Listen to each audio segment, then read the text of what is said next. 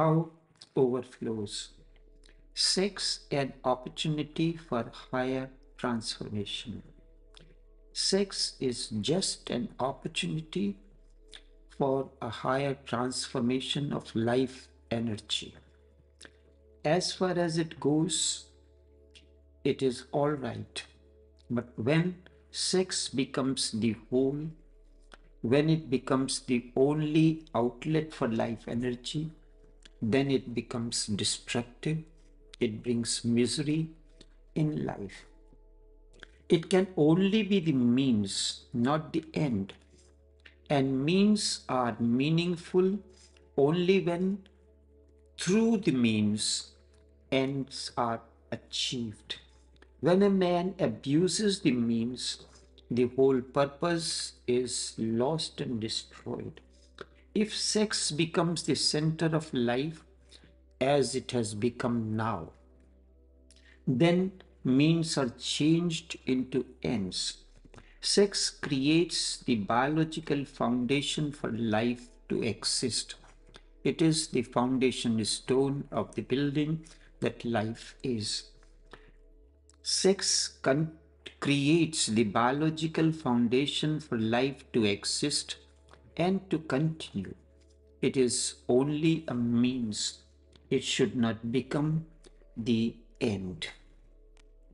The moment sex becomes the end, the spiritual dimension of life is lost. But if sex becomes meditative, then it is directed towards the spiritual dimension. It becomes a stepping stone, a jumping board. There is no need for sublimation then, because energy as such is neither sexual nor spiritual. Energy is neutral. Energy is always neutral. In itself, it is nameless. The name comes from the door through which it flows. Just as when you flow through the one door, you call it bathroom door, restroom door, kitchen door, living room door, bedroom door.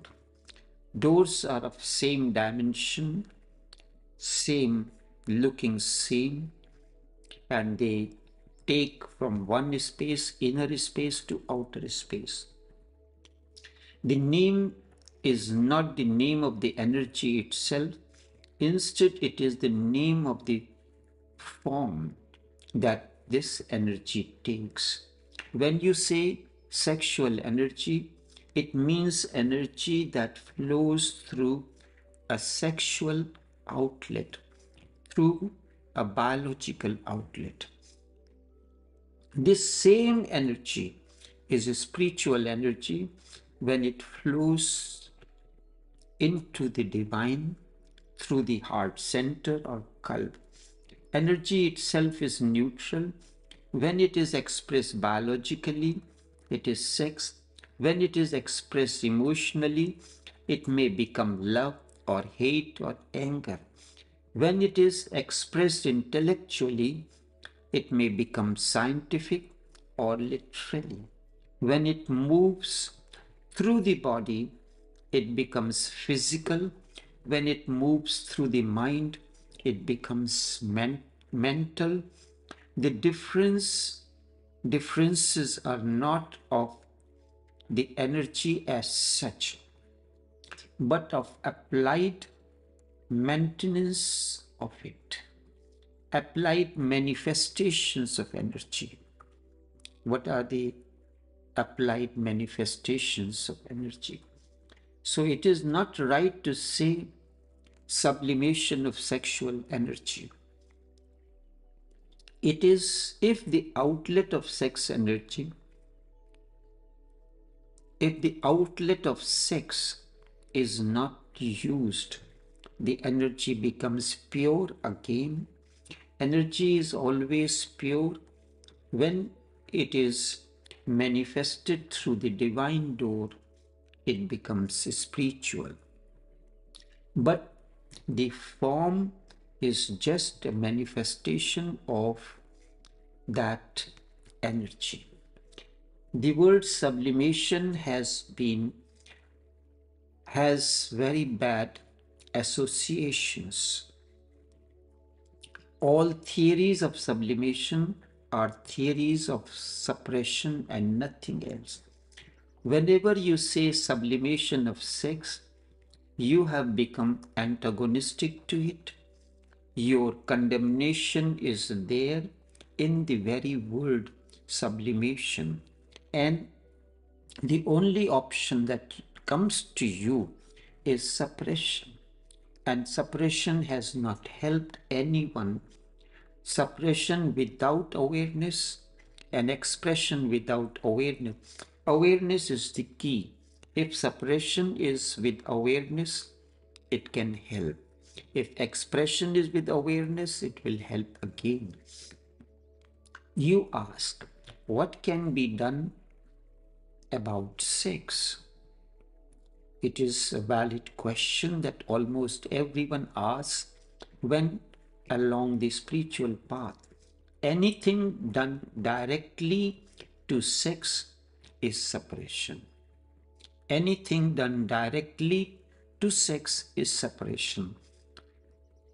There are only indirect methods in which you do not concern yourself with sexual energy at all, but rather seek to open the door to the divine.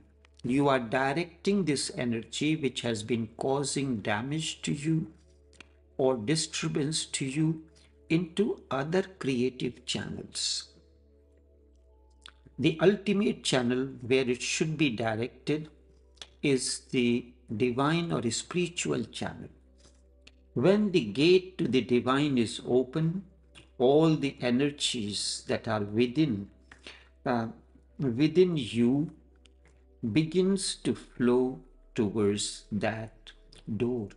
When you see there is a flood or somewhere the tap has remained open, the water is flooded in the area, then you direct the water through the outlet that it can go out. Or you can direct into creative channels, for instance, for irrigation or for nourishing the plants.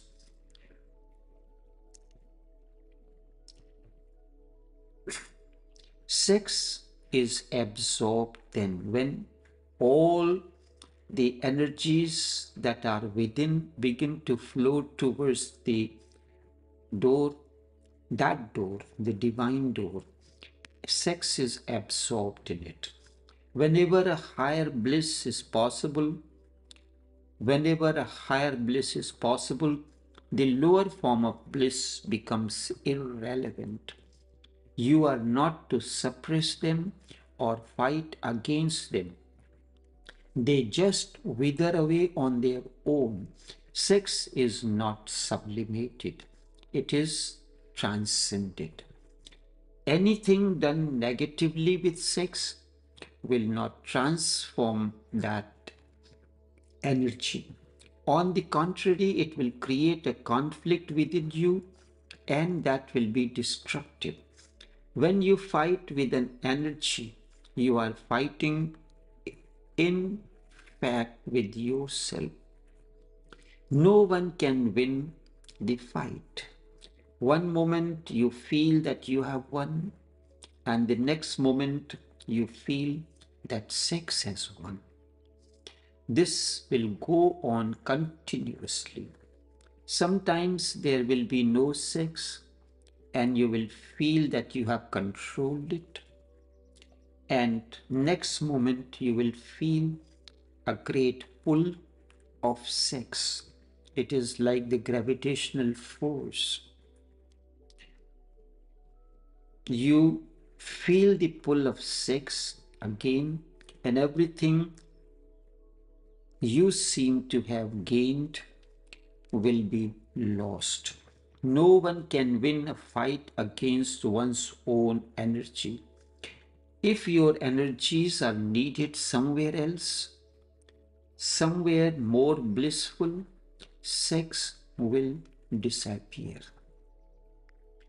It is not that the energy is sublimated.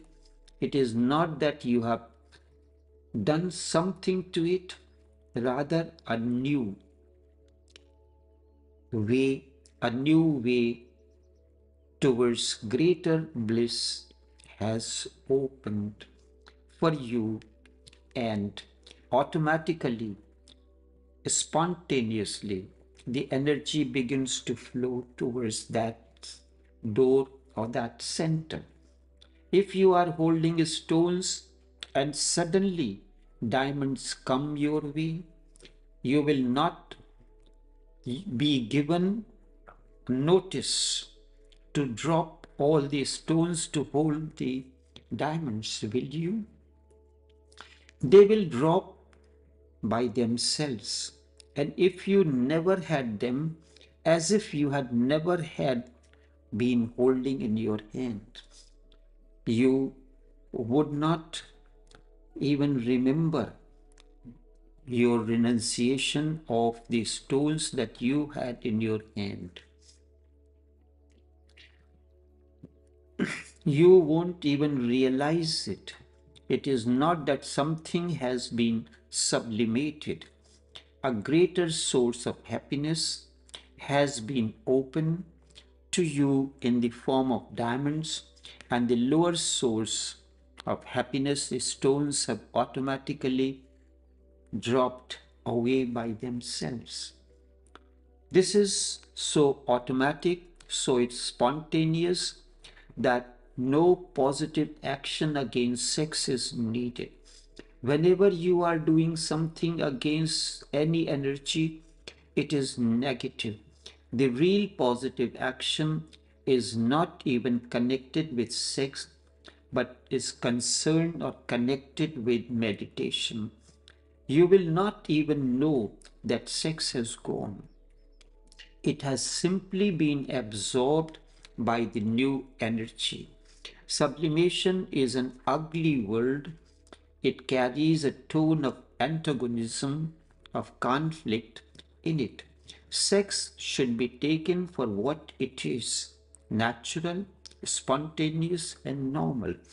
It is just the biological foundation of life to exist. Do not give it any spiritual or anti spiritual meaning. Simply understand the fact of life, that it is the fact of it, that it is the biological foundation of life to exist. When you take it as a biological fact, then you are not concerned with it at all. You become concerned with it only when some spiritual meaning is given to it. You continue to make the foundation because you want to build a strong structure over it. You become concerned with it only when some spiritual meaning is given to it. So do not give any meaning to it. Do not create any philosophy around it, around sex. Just see the facts. Do not do anything for it or against it. Let it be as it is. Accept it as normal, and do not take any abnormal attitude towards it. Enough for now.